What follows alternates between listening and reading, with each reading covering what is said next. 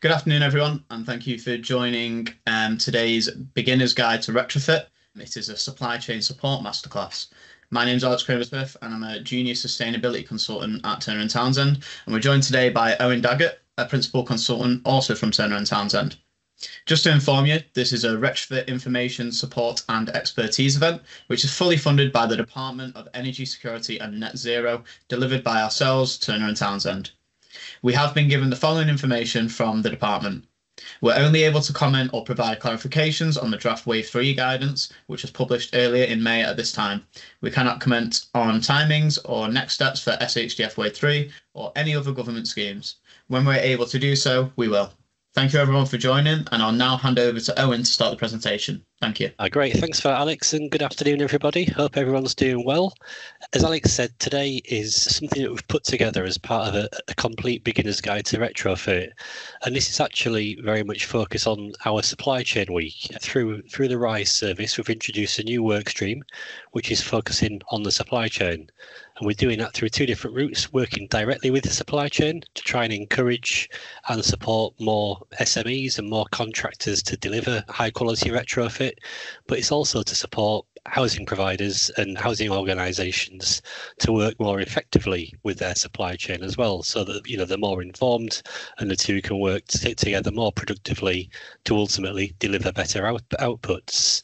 We've got a series of events running all week this week, Monday through Friday, and we've got a couple of wrap-up sessions next week as well. So hopefully this is a good chance for those of you that haven't been involved in retrofit before, or maybe dipped your toe in the water, to understand a bit more. And if you follow us through the next few days, you'll hopefully get a good understanding of a range of things. Today, though, is very much taking things back to some of the key areas. So we're going to have a quick look at what housing retrofit is, some of the key terms in it, what options you might consider with retrofit, how we measure energy efficiency, some of the roles and responsibilities if you're going to carry out retrofit, and then we're just going to sort of bring all that together in the concept of a retrofit strategy. Please do drop any questions in the chat as we go, and we can take any verbal questions at the end as well. We should have plenty of time for questions and discussion at the end. So in terms of background then, I guess, the question is, if we're talking about retrofit, that must mean we need to change something. So, what's wrong with business as usual? Why do we need to retrofit our housing stock in the first place? Well, there's two main reasons: fuel poverty, or to some extent now, just general poverty, and the climate crisis. And obviously, what we can see here is a range of headlines that have made the news quite recently around food poverty charities saying that energy bills hikes are a nightmare. These are all things we've felt in our own homes as well. Number of households in England, fuel poverty increasing by 100,000. Challenge of decarbonising homes and buildings to meet the climate crisis and so on. There's lots of things at work here that were really hard to overcome. We're trying to address poverty and address climate change through retrofitting homes. It's quite a difficult approach, but it's something that we must really try and embrace and take control of. And there's other reasons we need to retrofit the homes as well. The ideal solution would be to think, well, new homes are much more effective, they're much more efficient. So can't we just build new homes to replace the rest? Well, obviously, we've got to think about the embedded carbon impact of demolishing and rebuilding our existing stock, the fact that we've got people living in the homes and what we do with the people living in the homes. The key purpose for us now and the key aim for us across the UK is to address our old inefficient housing stock to make it fit for purpose for now and for the future. And when we look at some of the reasons for that, residential properties in the UK account for around about 23% of our carbon emissions, and 3/4 of these emissions come from domestic heating. Obviously, the majority of domestic heating at the moment is from gas boilers. We've also got in the UK, we've also got some of the oldest, least efficient housing stock in Europe. So this graph on the right-hand side is an indication of the home temperature loss after 5 hours of heating it up to temperature. So you can see the homes at green are the homes that keep the heat in better. So they're obviously better insulated. The homes in red and orange are those that lose heat quicker, red being the worst. And you can see there that the UK is one of the worst countries in Europe in terms of homes losing heat out of the building fabric over that 5-hour period. And these are all challenges that we're facing now in terms of heating our homes to make them comfortable, in amongst that challenging energy bill scenario, which isn't going to massively change, moving forward. Hopefully we've stopped seeing the massive increases that we all saw over the last 15 months, but they're not going to come down drastically. So the prices that we see now are those that we need to get used to. And, the reason that we see those red colours in the UK is that many of our homes are inefficient. They've got poor or no insulation. They're quite drafty, which allows hot air to leave faster and cool air to enter in. And so that means obviously that occupants must heat their homes to offset these losses. This obviously impacts negatively on the environment and living standards. So a number of challenges that we need to work around. So the question is, well, how do we do that? Well, we've got a number of targets that we've set in the UK to try and drive housing performance to better standards. So we've got an EPC 2030 target in social housing. So EPC stands for Energy Performance Certificate. And this is a way that we measure the energy performance of housing stock. The aim here is to upgrade all UK social housing stock to a minimum of EPCC by 2030. And the idea is this is to try and do it through thermal efficiency and fabric first approaches. So that's using, insulation measures, quite simple measures that allow that home to get to a decent level. EPCC is good, it's not the best, but it sort of sets a springboard in terms of where to go in the future. And that where to go in the future is what we see on the right-hand side, which is a net zero by 2050. So ultimately, we need to then accelerate from that 2030 target or from where we are now to decarbonise all sectors. So that's not just housing stock, it's all UK buildings, transport, etc. And we're going to do this by trying to bring clean electricity into the grid from late 2035 and through the rest of that decade. And we're also going to see a massive transition away from gas heating through the use of electrification. So obviously as the grid gets greener and it's more climate advantageous to use electricity, we'll start to use heat pumps more and more to heat our homes. There's lots of challenges with this approach. Obviously we've got high costs carrying out these measures versus long-term savings. The savings that we see on this aren't going to be overnight. Some of these savings are going to take years and years to recoup. We've got technical and investment constraints as well. So, heat pumps aren't a mass deployment technology yet. Lots of other measures aren't mass deployment measures yet as well. So we've got to try and overcome some of the technical barriers stopping that happening and some of the financial sort of infrastructure approaches that allow it to effectively take place as well. And ultimately, we need to make sure that we're trying to meet the needs of the end user, which is the resident and the community. We're talking about changing, how estates, how neighbourhoods look, how they work really. We need to take different strategic approaches to that. So we need to look at energy efficiency upgrades through insulation, through heating, through lighting, to get some of the more basic measures done. We then need to look at how we can bring renewable energy into the picture. We're going to talk around some of those technologies later, but obviously doing the measures alone isn't the solution. We need to engage the occupants of them as well.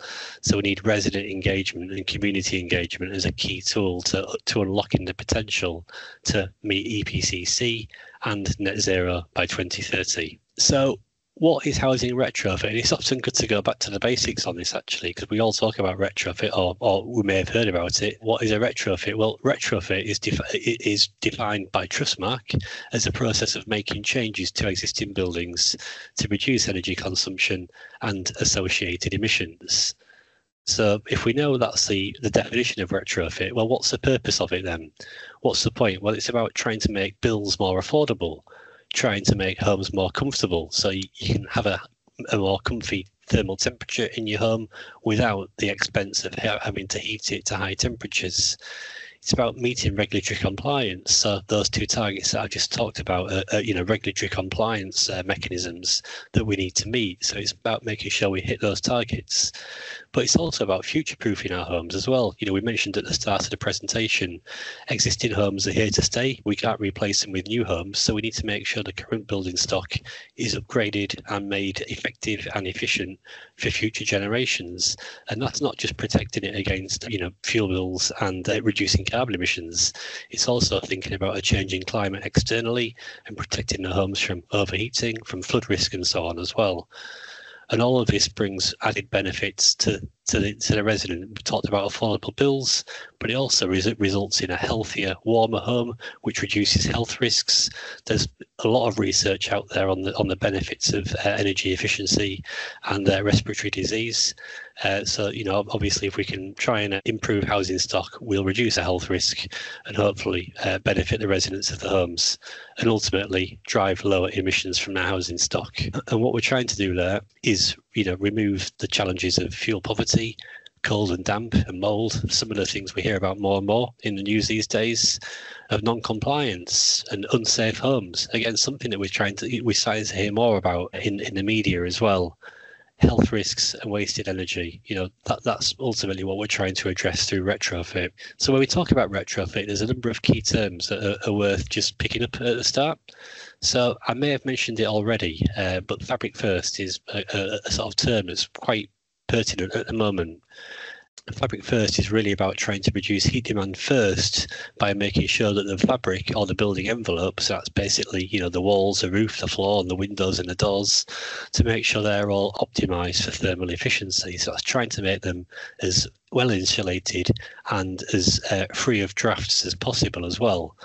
And then the idea of fabric first is that once you've got that right, that's when you can start to then look at upgrading heating systems and looking at alternative renewable energy technologies as well.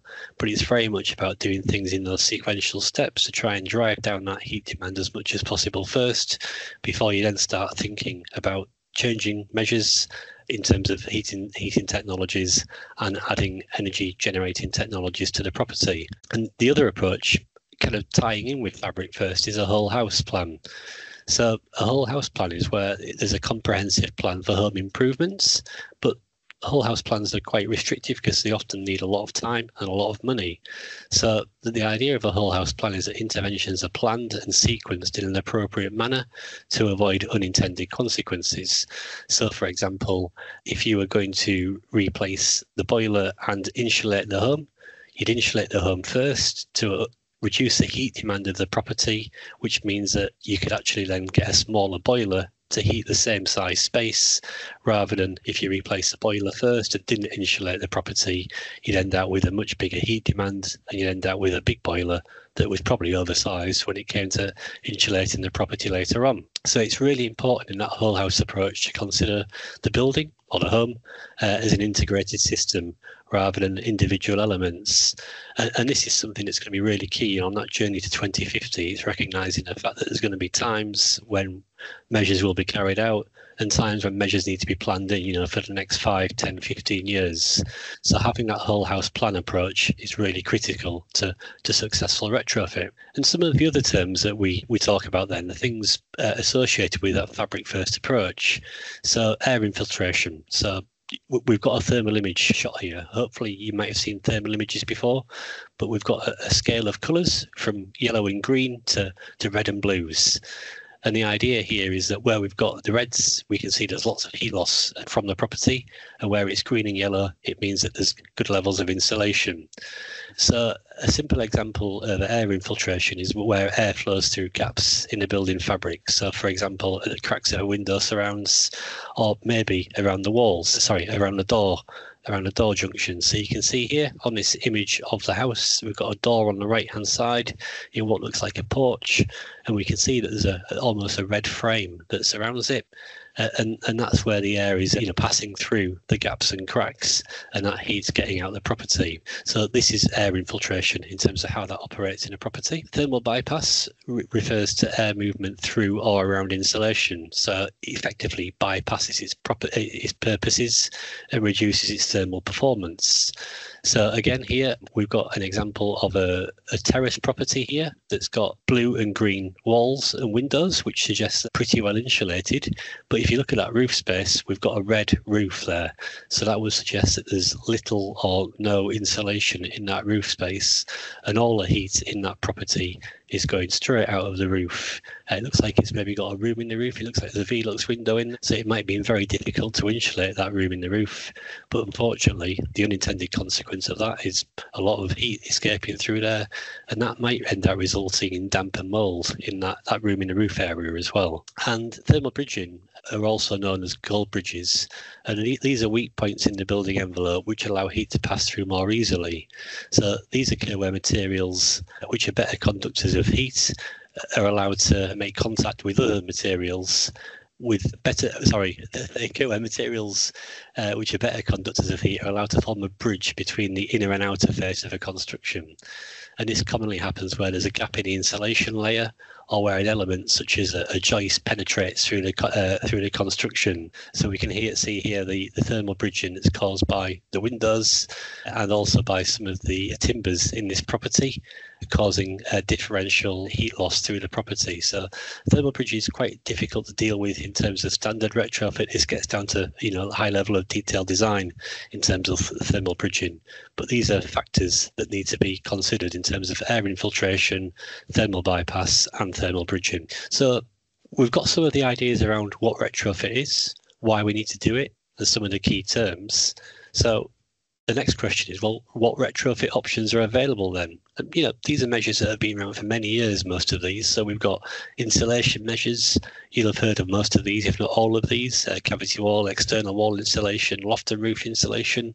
But we're also starting to carry out things like party wall insulation as well. So where you've got adjoining properties, that share a lounge wall, for example. We're also starting to insulate those party walls, because it could be that Mr. Smith in number 1 has a much higher temperature than, Mr. Harold in number 3, and the heat loss, there's a heat loss between the two properties. So making sure that we insulate those party walls is critical to the thermal performance of the property.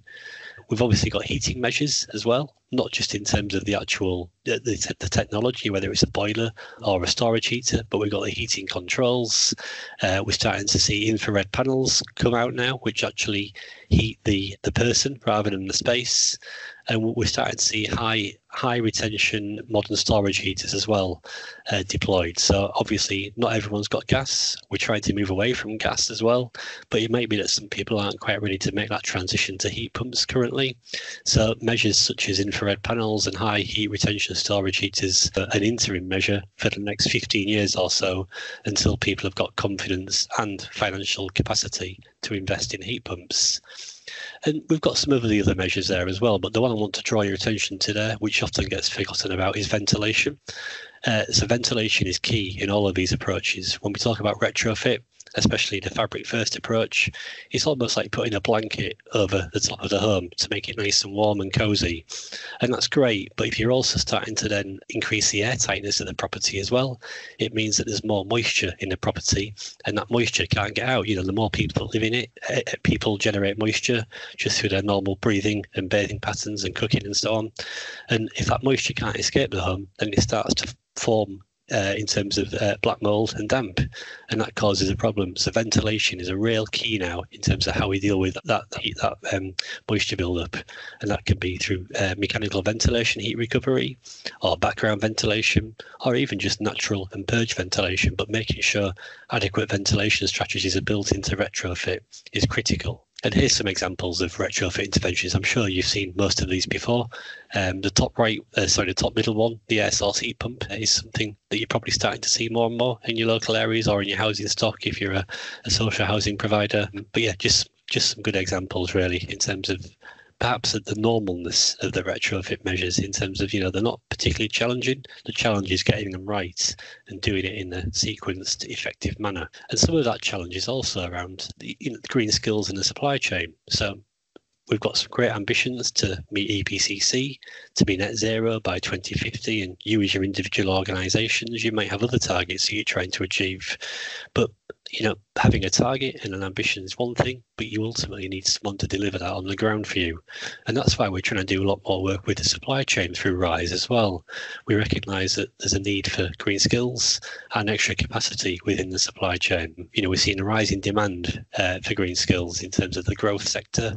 We know the scale of the retrofit challenge to get to 2050, which means there's an urgent need for skills. There's educational gaps that need to be addressed, back through the education system, but there's also perception of the types of skills that are required in terms of, working on the tools versus, working as a designer behind the scenes. There's different perceptions that we try to overcome. all the while by trying to bring an EDI approach in terms of making it more diverse and inclusive as well. And obviously the big factor that we've got with green skills and the rising demand is technological base in terms of the way the sector's changing in some of the measures and how they're deployed. So one of the previous slides looked at underfloor insulation, and some of you may be carrying out this already, but there's solutions such as Qbot insulation, which is a little robot device that drives around under the floor to insulate the floor void. So already technology is starting to move at pace in terms of how we install measures. And what we know is a recent Chartered Institute building report suggested we need to have an additional 350,000 full-time equivalent workers by 2028. And that needs diverse talent recruitment. It's not just all in one trade, it's across all the different trades and all the different skills. We need designers, we need assessors, we need people that can maintain and service these technologies as well. And this brings, different challenges that we need to address. So if we're looking at retrofit, we need to understand the impact that retrofit measures are having. So how do we measure energy efficiency? Well, I mentioned earlier on, we've got an EPC, an Energy Performance Certificate, and this is where properties can receive an EPC rating from A, which is very efficient, to G, which is highly inefficient. 60% of UK homes are currently rated at D or below. Houses typically with a C rating or higher are more comfortable for occupants, and research has shown that it can be sold for around 16% more on the open market as well. So there are added benefits to improving, retrofit and energy performance of housing stock as well. But we also need to recognise that EPCs aren't perfect. I think there's been quite a bit of media recently, actually, in the last week or so, around about how inaccurate they can be in terms of calculation and the advice given for improvement measures. But the law current recommends that EPCs are required for all properties that are let or sold. So it allows us to at least benchmark and compare properties, even if it isn't perfect. It allows for some analysis of our housing stock. And by law, all current rental properties need to have a minimum E rating by 2028. So there's a sort of a drive there to increase the energy performance of housing stock as well. EPCs are ultimately driven by SAP, the Standard Assessment Procedure. So this is a methodology to assess and compare the energy and environmental performance of buildings. And SAP is ultimately a big calculation tool that sits behind it. Where it takes in all the factors of the property, number of windows, size of them, what materials are made of, size of the property, heating systems. It puts it all through a massive calculation engine, and that gives you the SAP score from 0 to 100. And that's what's built into the EPC score as well. So SAP is a really important tool, a bit more accurate than an EPC. An EPC uses something called reduced data SAP, RD SAP, which is a quicker, more efficient way to collect the information when you're out on site, whereas a full SAP, a standard assessment procedure, requires a lot more fields and a lot more data to be gathered, which would be very difficult to do as part of an EPC survey. So if you are thinking about how you can effectively get some good quality data on your housing stock, you may want to think about moving towards that more full SAP approach as well. And there are different approaches as well. There's something called the passive house planning package. And this is generally adopted for passive house and very low energy building projects. And this, calculates specific requirements for heating, cooling, primary energy demand as well. So passive house is really about trying to eliminate all energy use in the property and drive it down to an absolute minimum. So there are different ways and different levels that you can really measure and assess energy performance of housing stock. And just got a couple of graphs here that just demonstrate that. So on the left-hand side is the EPC reference that I talked about earlier in terms of the split of EPC ratings in the UK currently. You can see that we've got some A, B and C. A lot of those A, Bs and Cs will actually be new build properties as well, but there will be some retrofits in there. But you can see how Ds, Es, Fs and Gs make up the majority of the housing stock in the UK. And on the right-hand side, we've just got a bit of a screenshot there of the passive house planning package verification sheet, just for a bit of information as well. So that talks about air infiltration and a few other details that you wouldn't normally capture as part of an EPC. So let's have a look at roles and responsibilities. But before we do that, let's have a think about, when retrofit goes wrong. because ultimately the reason we've got some of the new roles and responsibilities in the system now is because of previous schemes that haven't delivered on their intended outcomes. So we've got a couple of examples here. Example one is from, sorry, I'm just trying to see these pictures here. Poorly installed external wall insulation, allowing moisture to saturate the insulation and eventually causing damage to interior surfaces, black mold and fungal growth. And that was to around about 300 homes, where that made a lot of those homes uninhabitable, and obviously significant health and well-being issues as well. So when you think about the intentions of retrofit to make the homes warmer, healthier, where retrofit goes wrong, it can have the complete opposite impact and effect. So we need to be very careful in terms of why we try and retrofit properties. And we've also got the middle example around about water ingress into a cavity, which wasn't spotted during the initial survey and installation, which has caused damp and mold in thousands of properties again. And then the third example is water ingress in between existing walls and the external wall insulation due to poor installation. These are just three examples, but you can see here, the third example is another 104 homes that were rendered damp and uninhabitable as well. So we started to see impacts on a larger scale, and it got to the point where we needed to ensure that we could make sure that retrofit could be delivered to better quality.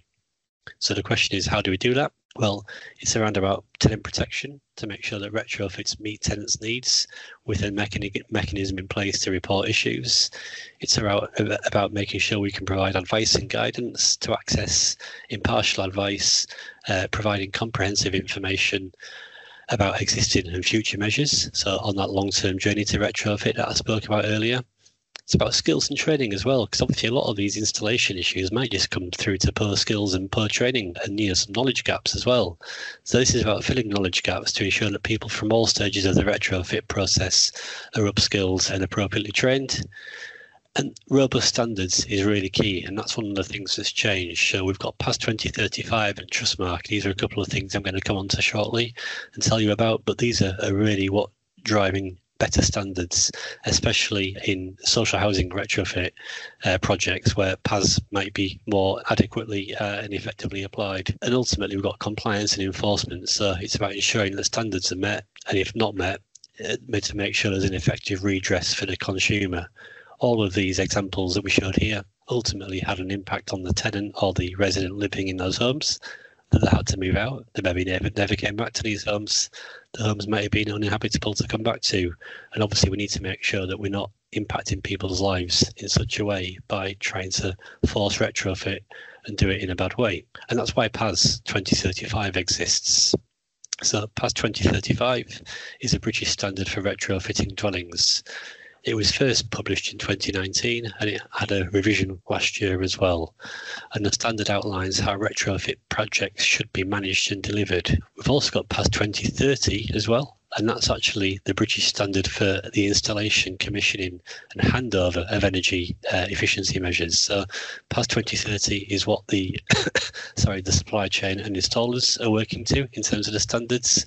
And PAS 2035 is a process that needs to be followed to ensure that ultimately the end user is protected. There's some key points in this. Well, PAS, which stands for publicly available specification, was sponsored by the government and designed by the British Standards Institute, the BSI. It provides a framework for deep retrofit projects that are high quality, safe and fit for the future. It helps to address the fundamental structural issues that blight many energy efficiency projects, such as defects, unintended consequences, shallow retrofit where maybe we're not going deep enough, we're just doing light touch measures that aren't really making any impact, poor design in terms of poor or no design sometimes, something called the performance gap where, we maybe set out to achieve, we might measure it in terms of temperature, we're going to reduce, in terms of bills, we're going to reduce the energy bills in that home by £100 a year, but actually we only reduce it by £10, which means it's got a 90% performance gap. It's only achieved a tenth of what it's set out to achieve. And the key principles are really around that fabric first approach to make sure we get the fabric right, but then linking it back to what we said at the very start. It's that whole house retrofit to think about a sequenced, stepped approach for what happens after you've done the first measure, how you then go on to measure 2, 3 and 4 in the future. And there's different roles and responsibilities required in PAS, and these are all roles that you might want to consider. If you're a housing provider, you need to think about how you'll procure these, or do you bring them in-house, or do you get them through your contractors? And if you're a contractor on today's masterclass, it's about understanding whether you can provide these services or whether you need to bring new skills into your organisation as well. And ultimately, it's about forming the right team. It can be done in-house. Underskilled staff will need to be provided with relevant training, but it can be carefully outsourced as well. We've got key members of the team that are required by PAS 2035. Ultimately, the key team member is a person on the right-hand side, the retrofit coordinator. They are pretty much the linchpin of the whole process. They manage and oversee all the different roles, and they manage and oversee the overall installation. But we've also got a retrofit assessor who goes out and assesses a property in a bit more depth than a normal EPCC. We've got a retrofit designer, which may often be an external design consultant or an architect. We've got a retrofit installer, obviously the person responsible for installing the measures, but installing them to the correct accreditations. And then we've also got the retrofit evaluator as well, which is someone who goes out at the end and says, we had an intention of saving £100 on the bills. The £100 isn't a good reference. We wouldn't normally measure it in pounds, but I mentioned it earlier. Has that been met? Have we managed to achieve £100 saving? And if not, why not? And can we put that right?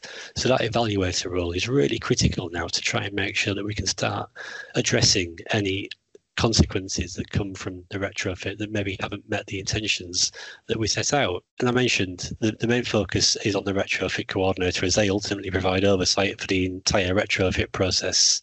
And this can be outsourced. This is a skill that you need to have in your own organisation. There's a wealth of retrofit coordinators out there who have the specific skills and accreditations to drop onto your projects and support you. And when it comes to certification and accreditation, there's two key elements to it, to the PAS process and ultimately to certifying and accrediting your retrofit schemes. So Trustmark is a government-endorsed quality scheme in the UK, which doesn't just cover retrofit, it covers a variety of different measures as well, but it's also addressing retrofit. And it provides a guarantee ultimately. So if something does go wrong, like those photographs we showed you earlier, and that resident is inconvenienced and the home becomes damaged as a result of poor installation, there's a guarantee there. And it allows that issue to be addressed and rectified. And it allows it to be done in such a way that, for example, if the installer went bust, which has done previously, that resident or that housing provider can still access a resolution with or without that contractor in business still. So it's a really peace of mind guarantee that we need in retrofit with so many changes going on in the external market. We've also got the Micro Generation Certification Scheme, MCS. This has been around a lot longer now. This ultimately came in back in the time of the solar PV feed-in tariff, and this is a contractor certification scheme for low carbon and renewable technologies. So this covers things like heat pumps, solar thermal panels, maybe something we don't hear about so much in these days, solar panels to heat our water. More commonly we hear about solar PV now for generation of electricity, and it also covers things like battery storage as well, new emerging technologies. And this is about ensuring that equipment is safe and installed to good standards by competent operatives. So, the journey that we've taken over the last few years has really started to show and provide a lot more assurance and guarantees for all people involved in retrofit. And the final thing I wanted to wrap up on really is, when we talk about retrofit, sometimes we chase it for the wrong reasons. We may just be going to, win an award. We want to, there's a local award opened up here to, as a flagship scheme. Let's see if we can do a pilot project or something. Or there might be some funding that's become available from a variety of sources, and people might jump on those. And it's a good opportunity to start your retrofit, but ultimately you need to think about a strategic approach to retrofit. And this is, through different approaches. So it's about preparation in terms of getting senior level buy-in from the top in terms of, what's the long-term ambition? Is it net zero 2050? Is it net zero 2040? Or is it something entirely different? It's about creating a team. And it might be that you need to create a bigger team beyond your own organisation. You might not be big enough as your organisation, and you might want to join a consortium to bring that extra skill and that extra capacity into your team. A lot of the strategy needs data collection and analysis. So, the stuff we talked about, EPCs and SAP, that's all built on data. The better data you have, the more confident data you have, the better the retrofit outcomes will be. And that allows you to start to develop the retrofit interventions and think about those in terms of that fabric first, whole house sequenced approach as well. We mentioned resident engagement earlier. You can do all of those top 4 bullet points absolutely perfectly. But until you go and knock on someone's door and try and encourage them to have the measure, that's when the whole project can fall down, when they say, actually, no, thanks, I've got no interest in having a heat pump. So planning resident engagement is critical to the success of any project. Without that front door opening, you're not going to decarbonise, reduce the fuel bills of that without the resident agreeing. Obviously, business cases are critical to selling it. How are you going to sell the business case to that senior level buying? Is it around financial savings? Is it around about carbon savings? Is it more around the social impact? Or is it around about the skills and training that you can provide to the local supply chain in terms of upskilling, local SMEs in your area? There's different preparation mechanisms that you can see there as well. But the last one, the monitoring and evaluation strategy, is critical as well. So often we prepare approaches, but we don't really consider how we're going to measure the effectiveness of them as well. So it's really important to make sure we develop that at the start of the project and then bring it in at the end, as you can see on the right hand side. So we move through delivery, which is around making sure we've got assessments and benchmarking so we can understand what's going well, what isn't going well, detailed designs, making sure we've got effective delivery plans that consider a variety of factors. So, consider the seasons in the UK. I know at the moment it feels like we're missing a season. I've got a stinking cold at the moment because I think we're missing summer. But you need to think about, if we're going to install external wall insulation and new windows, do we really want to do that in November and December? It's probably not the best time of year to do that. So it's around about thinking, when can we deliver measures to certain areas? And obviously that leads to the installation side as well. And then post retrofit is critical. This is where you hand it back to the resident, but you need to make sure that resident actually knows what they've got. See if you've installed a new heat pump, they don't know how to use it and they don't know how to ask for help if they can't use it. So are you going to record a YouTube video, or are you going to do like a little QR code on the unit so they can scan the QR code, which will take them to a help portal where they can find out more information? You need to think about maintaining these systems. So we spoke about that in the skills earlier. You might be, moving away from gas boilers, so you've got loads of gas operatives in your organisation. Can you upskill the gas operatives to start maintaining electric heating systems as well?